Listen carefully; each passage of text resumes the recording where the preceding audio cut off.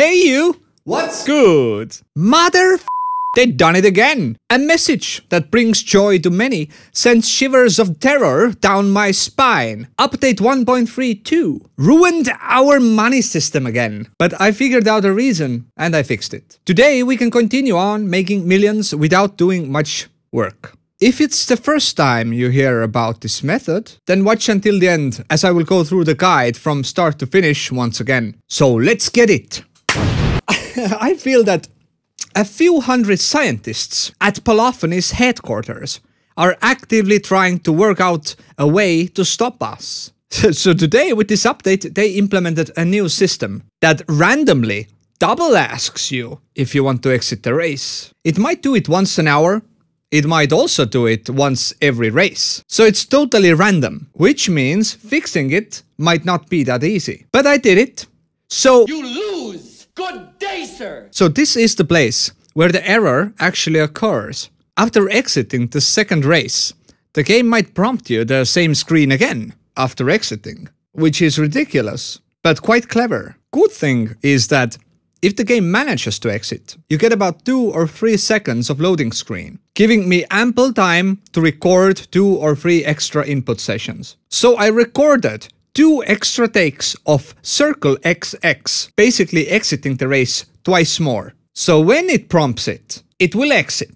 And when it doesn't, the inputs are lost in the loading screen. There you go, enjoy. Just download the Tomahawk Clean Race Tight 2 script. Oh, by the way, this Sunday I will max out the money GT7 can hold. So I was thinking of making a live video, like spend party video, where I will waste all the money I've made trying to buy all the cars in the game. If I can't make it as a live event, then I will do a video instead. Either way, let me know if you want a live video or just a regular one. Or you don't want any at all, because this live video will be me rambling a lot. That much I can tell you. Anyways, now for the people who are watching this method for the first time. I will include some extra clips for you from my previous videos, how to set it all up and make the game grind credits passively, as you're scratching your whatever. So anyways, what you need? You need PS4, PS5 macro software, link in the description. You need PlayStation Remote software, link in the description. And again, as last time, this is PlayStation's original software. You don't have to worry about hackers and shit. So log in to your PSN account without any worries. Also, you need PS4 controller and a USB cable to connect it to your PC, because then you have 24/7 power for your controller and it doesn't run out. Now a quick word of advice. This method works 100% on PS5, because I don't own PS4 anymore, I gave it to my parents. Loading times are different, making the script basically not work. So requiring PlayStation 4 controller, I mean it works on 5 as well, 5 controller, but you need 4 because it isn't that sensitive. With PlayStation 5 controller, I've seen some errors, like gas pedal not functioning, especially in the beginning of the race and so on. So now that you have everything you need, let's go. Unpack PlayStation 4 macro software, but don't open it yet. Install PlayStation Remote software, log in, and make sure that you connect with your PlayStation. I received several comments that PlayStation Remote software has been updated, and my macro is not working anymore. New version is 6.0 or 6.03 something, but the previous version 5.5 something ran the script beautifully. So for this video I will include the download link for this previous version.